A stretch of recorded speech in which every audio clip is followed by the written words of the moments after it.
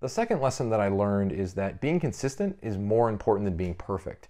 So obviously in a less than ideal situation, like not being able to work out at a gym or not having a normal routine, working out at home can feel sort of suboptimal. It can feel like it's not enough, especially when you're used to lifting heavier weights and suddenly you have to either find creative ways to make the same resistance happen or make some kind of challenging effect with at-home workouts, sort of always falling short because you just don't have the same access to equipment. Another shift that I went through was going from thinking, okay, I have to do this exactly the way it's written out, to doing it the best I could given the situation and given the equipment that I had.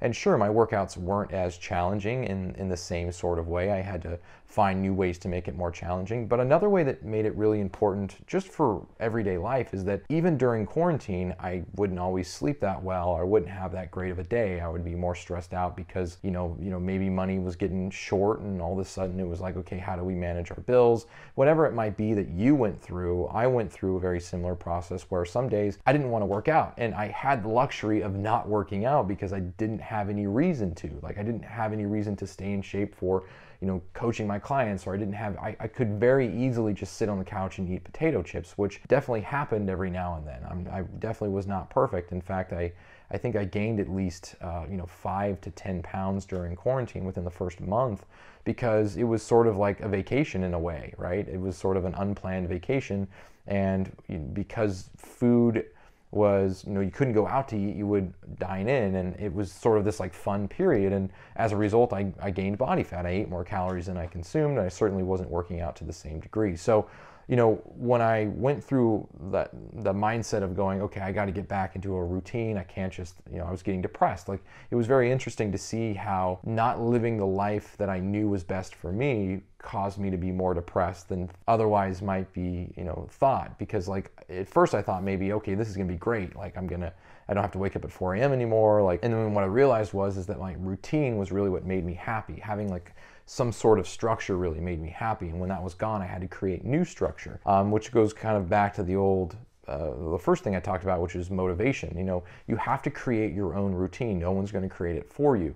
And in a time like quarantine, where you're not obligated to go to work, or you're required not to go to work, you have to create your own routine, which can be very challenging in the beginning because managing your time with so much free time can be a lot more challenging in a lot of cases than having a set schedule where you're going to be working 8 hours and then you have to sort of balance everything else around that. So learning to be consistent and not perfect actually got me better results than what I was doing in the past, which was trying to always work with the most ideal situation, which a lot of times was not I was not able to stay consistent with that. And so as a result, I was less effective and I got less results. As I started to become more consistent, I started becoming more productive. My workouts started to show more results. My nutrition was improving because I wasn't always trying to always hit this amount of protein, always hit this many carbs.